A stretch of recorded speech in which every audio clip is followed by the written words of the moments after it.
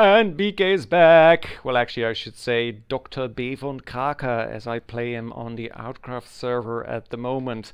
Long story, you should check it out.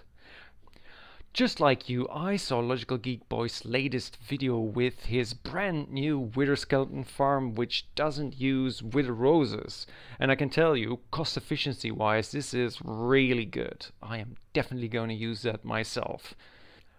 One little thing that perhaps might be interesting to share with you is that if you use a slightly different carpet pattern as the one he's using in his video, you can actually increase the spawning rates up to 104% of what it originally was.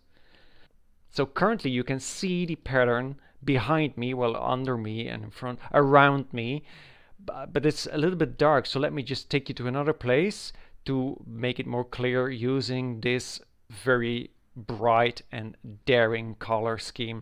Don't pay too much attention to it, these are just colors. As you will see, this pattern is actually very satisfying in symmetry. If you can see it, it's point symmetry, and I can tell you, I run the numbers on this. Mathematically, this is the perfect pattern. There is no better pattern to do this. If you want to stop magma cubes from spawning in the farm, this is the absolute minimum number of carpets that you will need. It's 32. Half a stack. Couldn't be better. Just a short video for now. I thought it was worth sharing this with you.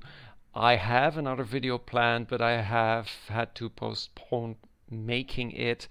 As you can imagine, it's chaotic everywhere around the world. I think you know why, but the video will come eventually. I can promise you that. You might find it interesting. Just stick by. But for now, Pika says bye.